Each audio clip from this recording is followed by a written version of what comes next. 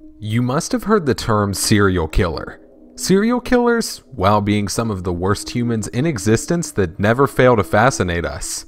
Jack the Ripper was a serial killer in London in the late 19th century. Jack was never caught by the cops and his identity remains unknown to this day.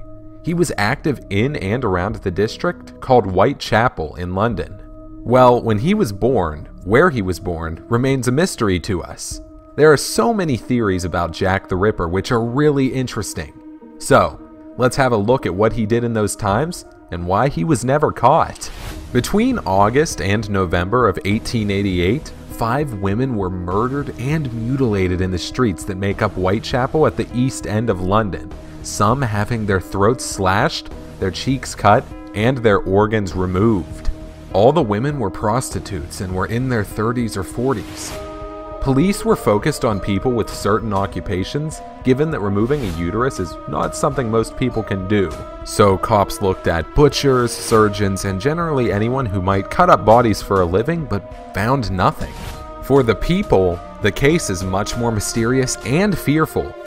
People also started saying that it's evil who has entered into their society and killed people like this. During that time, Jack's main target was low-reputed women.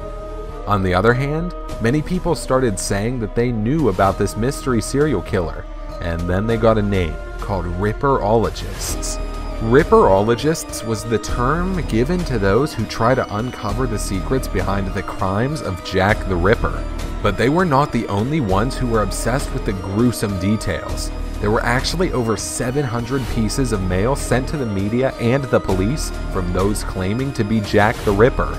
Yes, you heard that right. Police got more than 700 emails. The cops also received some letters. Quite a few of them claimed to be written by Jack the Ripper.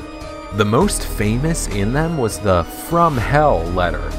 Police believed this letter was the only one that was genuine.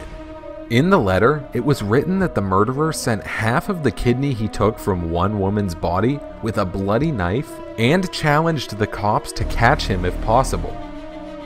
Well, a conspiracy theory of Prince Albert Victor Christian is also famous. This aristocrat, the grandson of Queen Victoria, died in an asylum after syphilis had destroyed his mind. It's also said that he couldn't have done the wicked deeds as he wasn't in London at that time. But a lot of investigators believed it was Aaron Kosminski, as his mitochondrial DNA was found on one of the victims' shawls.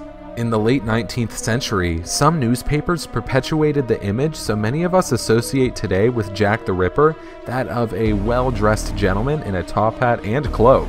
Most Ripperologists, on the other hand, agree that he was more likely a low-income, working-class individual. Well, Jack the Ripper is still a mystery, and nobody knows who he was, but we can assume that he must be a very sharp-minded human being of his time. That is all for this video. Do not forget to subscribe to our channel.